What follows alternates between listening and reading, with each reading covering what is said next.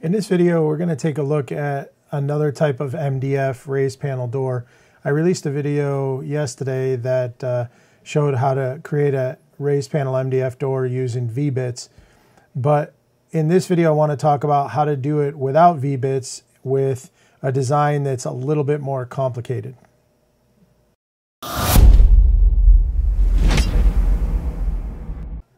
So I have this drawing here. I know it's very crude. I apologize, but I am definitely not an artist. This is a cross-section of what the door needs to look like. So basically, in this case, I have a door that I'm trying to replicate. So in a case where maybe we're rebuilding a cabinet for a kitchen, or we're adding a cabinet and we can no longer get that door from a manufacturer, all we need to do is really take some dimensions with some calipers or a good tape measure and create a cross section, and we can easily duplicate that door. So right now the door is 19 wide by 26 inches tall. That's overall. And the cross section we have from the outside of the door, the style all the way around is 2.25 inches. Then it drops down 0.4 inches straight down. Now the other video I did had a bevel on both sides of the pocket for the raised panel. This particular door goes down 0.4 inches, and then it's flat on the bottom by 0.5 inches, and then there's an angle. Now I don't know what this angle is, but what I did do was measure from this point right here where the angle starts on the bottom and come over to the top where the angle meets the flat top, and it came out to 1.25 inches. So these dimensions are really all I need to get started to design this job. Okay, so what I'm going to do is I'm going to try to shrink this down a little bit, and we'll keep this in the corner of the screen while we're working on this job. All right, so we're going to create a new file. Oh, I guess it's not going to stay on the screen, but it'll be there. The first thing we need to do is create the file. It's 19 inches wide by 26 inches tall, 3/4 inch piece of MDF. I'm going to create my first vector from the lower corner. We're going to make this 0, 0, so it starts in this corner. And I want a rectangle that is 16 by 26 inches. Click Create. And I'm sorry, 19 by 26 inches. All right, so we'll get rid of this first one. I have my vector there. Now on this drawing that I have, I can see that the next vector I need is going to be 2.25 inches from the outside. So we're going to highlight this vector. We're going to go here to offset inward, and we're going to move that in 2.25 inches. Then I look and I see the next vector I need is going to be this lower point of the flat part of the pocket, which is 0.5 inches from this 2.25. So we're going to go over to here and we're going to make this 0.5 inches and offset that. And again, we want to make sure sharp offset corners and select new are both selected there. So I've got that vector. Now I want to come over, and there's one more dimension that I need. And that's the vector that represents the rectangle of the top flat surface of the raised panel. And that is going to be 1.25 inches from this 0.5. So we're going to come over here, and we're going to go 1.25 and offset. So now I have the vectors that I need to make this. What I'm going to do is click Control-C, and that way I make a copy of this inner rectangle. And I'm going to hit N to go to node editing, and I need to cut each of these corners so that they are an individual. I want 4 individual lines here instead of one rectangle. So we're going to come over here, hover over the black square. We're going to hit the letter C as in Charlie, and that's going to cut that vector. And then we're going to go over each corner, and we're going to hit C, and we're going to cut that. If I hit escape, I go back to my normal arrow, and I'm going to come down here and I'm going to highlight both of these. Now, one thing I want to note is the dimension of this rectangle. So if you look down here in the corner, this is 13.5 by 20.5. Because that is how I am going to set up these lines. So we're going to highlight both the top and bottom lines here. Go over to Set Selected Object Size. Make sure Link XY is not checked.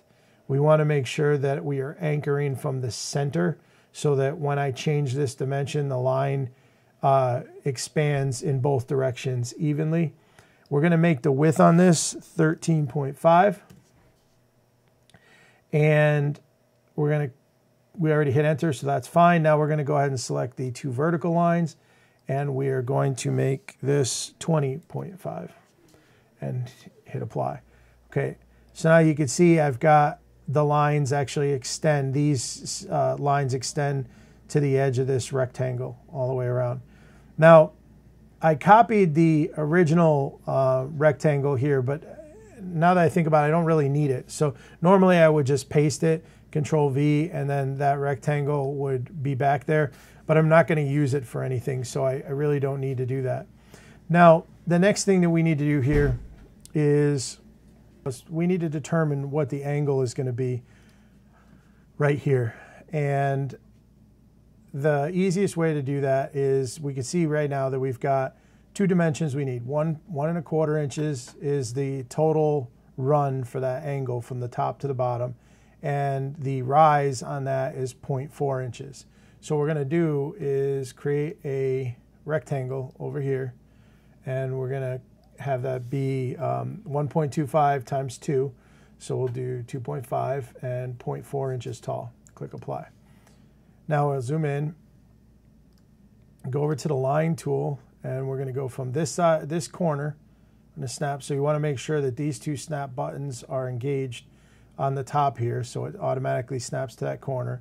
Then when you bring your mouse to the bottom line, you'll notice that it automatically snaps to it.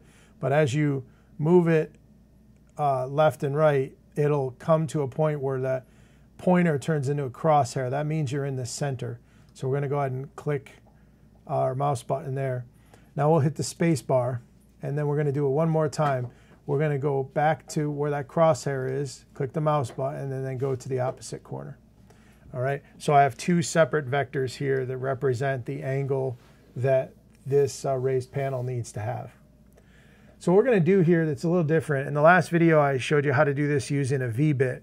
And with a V-bit, you have to have a specified angle, so 45 degrees. If you're doing a 90-degree V-bit, I was using 110 degree, which is a 55-degree angle for that panel. And if you were making all new panels for something, it would be fine. You can use that. But if you're trying to match something and you don't know exactly what that panel is, because keep in mind, when they do raised panels, typically the panels are done on a shaper or they're done on a table saw, so they could just set this angle to whatever they want and then cut it out. And when we're using a CNC machine, we don't have that ability. So as an example, this angle right here is measuring from this point up to the angle. It's 17.745 degrees. Now, I don't know about you, but I don't know of any V-bit that has exactly that angle, okay? So this way, we don't need to concern ourselves with the angle. We just need to concern ourselves with this particular vector, and the angle is already set for us. So the way we're going to do this design is we are going to use a Vectric toolpath called the molding toolpath. So we're going to pin this up, and we're going to click on the molding toolpath. Now, the first thing we need to do is select the tool. So for this, I'm going to use a 1/4 inch ball nose. You can use 1/8 inch, or you can go up to 3/8 or 1/2 inch, whatever you want. The problem is, the smaller the ball nose you use, the longer it's going to take to make the angles all the way around. The larger the ball nose you use, you have a little bit of extra overrun, let's call it, right here. And I just find that for this particular type of job, a 1/4 inch ball nose just works really well for that. Now, on the ball nose, I've got my pass depth set to 1/8 of an inch. And then I've got my step over at 20%. Now, I would suggest with your machine and your tooling to experiment with the 20% and see what kind of finish you get on the angled portion of the raised panel. The goal would be to not have to do any sanding. And the problem is if you go to 10% or 5%, it's just going to take, there's a lot more passes that have to be made. So there's a compromise in there somewhere between optimal runtime and a optimal finish. So we're going to start at 20%, and then I would just suggest see what that looks like. And if it looks good, that's great. And if it's not as smooth as you want it, then just reduce that to 15 or 20% and try it again. And you'll find a happy medium there between speed and finish quality. Okay, so we're going to just click OK out of this. Now, how this works with the molding toolpath is we have to select a drive rail, which is one of these 4 lines that we created. And then we have to hold the Shift key down and select the profile that we're going to cut. In this case, it would be this angled line. Now, what we're looking for when we do this is the cutter is going to be moving in this direction, where that's going to be our toolpath. But you see these lines? These lines represent the angle from the top to the bottom. And what we want is we want these lines to be going from this line down to this rectangle line. So we want it to be opposite what it is. Now, what we can do there is just quickly switch to node editing by hitting the letter N on your keyboard, and then come down. You'll see that this green square, and then there's a black square. The green square denotes the starting point of when the tool comes in engagement. It's going to move in this direction. You'll see the arrows. We want to change the start point down to this black square. So we right click, and you can either hit the letter P on your keyboard or just click make start point. Okay, and then we're going to click away, hit the escape key to get the arrow back. We're going to click on the vertical line, and then again on this profile right here. And you can see now that the direction of the toolpath is going this way, but the lines are going from that vertical line to the outside of this rectangle, which is what we want. And then we just click calculate. And you'll see the toolpath there. You can see it's got an angle to it. If I preview that, you can see right there, I've now used a ball nose and I've carved in that angle. So what we can do is go to this sweep profile and duplicate it. Double click on the duplicate. This time we're going to select this line, and again we're going to select this angle on this side. Now we're using this one instead of this one simply because that's the angle that we want. We want to go in a downward angle from the center of the panel towards the outside. This angle would do the opposite. It would make the angle go downward from the outside towards the center of the panel. Okay, so that's what we're going to do there. So we'll just click calculate. Then we're going to come and we'll duplicate it again. Double click. Go over to 2D view. We're going to click on this vertical line, and again on that profile. Same thing. You could see here that we've got now the lines are on the wrong side. So we're going to hit N for node editing, go up to this black square, hit P. We're going to select that line and this, and you can see now we're in the direction we want. Click calculate, and then we're going to do that one more time. We're going to just duplicate this, double click, click on the bottom line, click on this profile again. Once again, you could see this is in the wrong direction that we want. Hit N, go over this black square here, make start point, click on the line, shift, and then hold this profile again. Now it looks right, click calculate. So if we go ahead now and reset the preview and preview all toolpaths, you could see what we just did. We created a perfect bevel raised panel all the way around using a ball nose.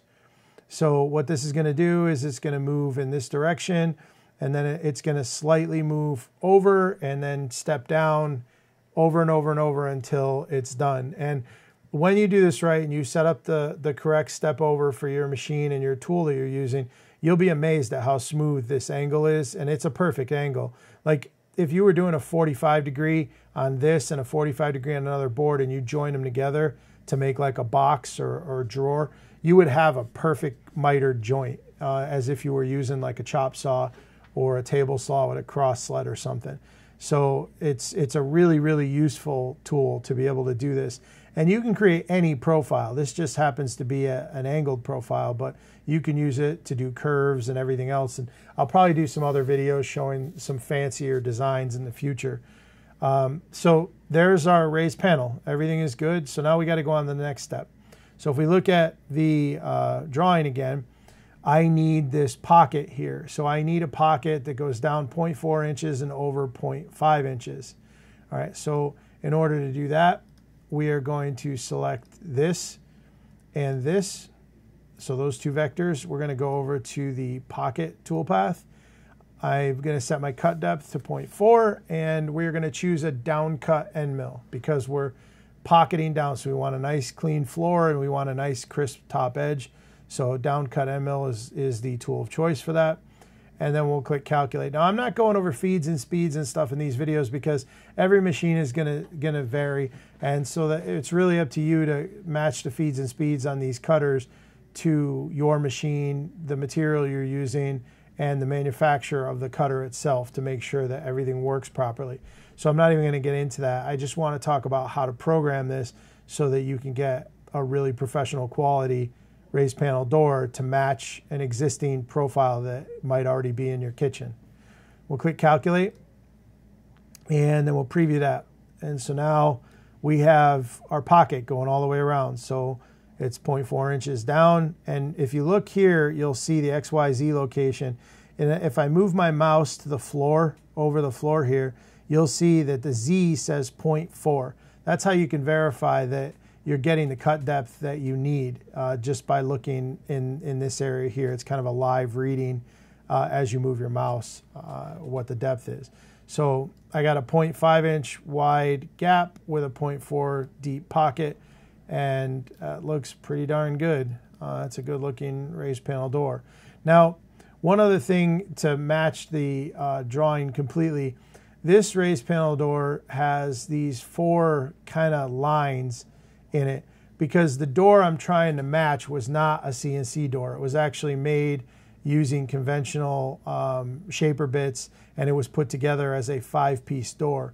So there is a vertical line in the corners here that when this vertical piece, these two vertical pieces were joined to the horizontal pieces, there's a line there from where that joint happened. So we want to replicate that as best as possible.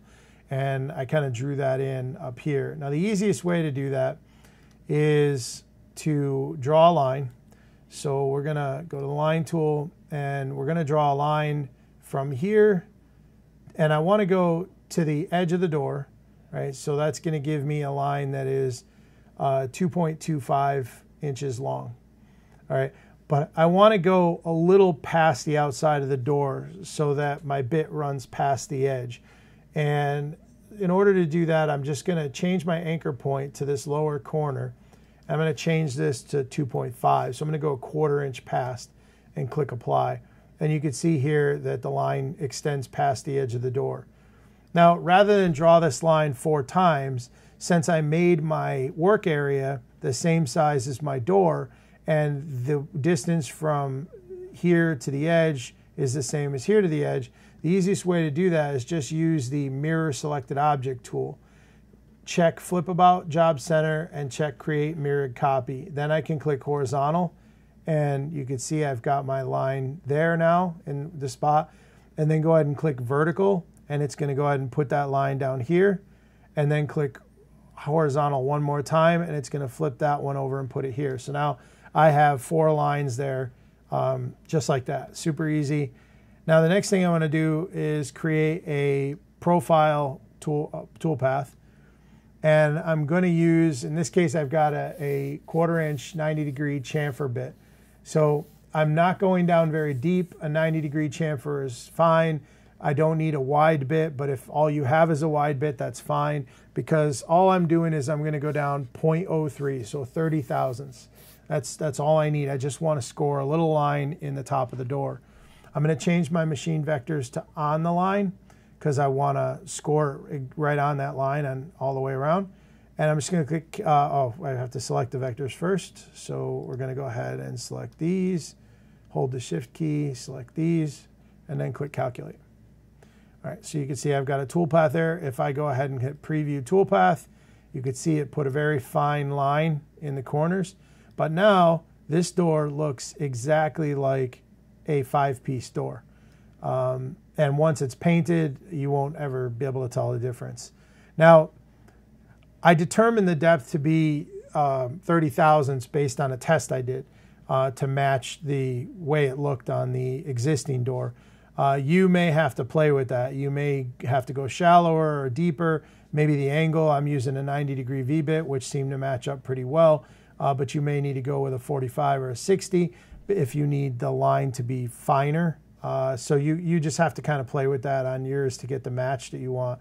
But in this case, it looks pretty good. Now, the only other thing I'm not 100% thrilled about, if this was made in a traditional method, then you wouldn't have a radius in these corners. Because I'm using a 1/4-inch end mill to do this pocket, that means I have an 1/8-inch radius in this corner. So you're never going to get away from the radius because you're using round bits. So there's no way to do a square corner. Now, on the other video I did when I used the V-bits to do that, I did get a perfectly sharp square corner because I was using a V-carving toolpath. But in this particular case, I'm using a pocketing toolpath in here, and there's just no way to do it. So one way to clean that up or tighten it up is to go with a smaller diameter end mill. Now, it depends on what you have. I mean, if you have a 16th-inch diameter, then that's going to give you the tightest corner you could possibly get. In this case, I'm going to go with an 1/8-inch diameter. So what I'm going to do is I'm going to select this rectangle right here, and I'm going to go to Profile Toolpath. I'm going to set my depth to the 0.4 because that's the pocket depth there. I'm going to change my tool to an 1/8-inch. Let's see, what do I have here? I have an 1/8-inch down cut. I'm going to use that and click select. Now, it's going to make 4 passes, and that's kind of excessive because as the end mill runs along here, all that material has already been removed. So the only time that end mill is going to engage in your material is when it gets to the 4 corners. Okay, so just to save time, I'm going to edit the passes and just change this to 1 pass so that it's just going to go down 0.4. It's going to come up to the corner and just clean it up on all 4 corners. Now, in order to do that, you have to make sure that the cut flutes on your end mill are at least 0.4 inches tall. If they're not, you won't be able to do that. You'll have to do 2 passes at least, and then you'll kind of be rubbing a little bit, but it'll still work. So if you had a 16th-inch end mill, say with a 1/4-inch cut depth, then you'd have to do that in 2 passes, or if it's an 1/8 inch with a 1/4-inch cut depth, you got to do it in more than 1 pass. But in this case, my end mill has a 1/2 inch cut depth, so I can do this in 1 pass. I want to go inside the line because all I'm going to do is just clean up the corners. So we're going to go inside, and I'm just going to click calculate. Now, it's going to be hard to tell because the graphics on the preview are not like super sharp, but you'll see here, I'm going to zoom out just a little, maybe you can see it, and we'll do preview selected toolpath, and you can see how it kind of tightened that corner up now. So now instead of an 1/8 inch radius, it only has a 16th inch radius. And again, if you can use a 16th inch end mill, then the radius in that corner will be even smaller. It'll be a 32nd of an inch, which would be almost not even noticeable. But that looks a lot better to me, and it doesn't look like I cut this with a rounded bit so much. So it's just something you got to play with, something to be aware of. But in this case, this is a great option when you have some dimensions, if you're trying to duplicate an existing design for a panel. Also, if you find that the angle here is not a traditional angle, so you can't get a V-bit with that angle, then you can make the angle any way you want. In fact, you can make this rounded, you can make it concave. It doesn't really matter. Whatever you assign this profile to, that profile could be anything. It could be a concave curve, it could be convex, it could have a shape to it. It's going to take that vector and it's going to sweep it all the way around. So you have a lot of options there that you can do with this particular toolpath, but I'm just showing you here that this is one cool way of setting up a door panel to give you something that you can perfectly match to an existing set of doors you might have, and even including the lines to make it look like it was a 5-piece door. So any questions, let us know, info@stepcraft.us. I hope you find this video is helpful. Thank you for watching.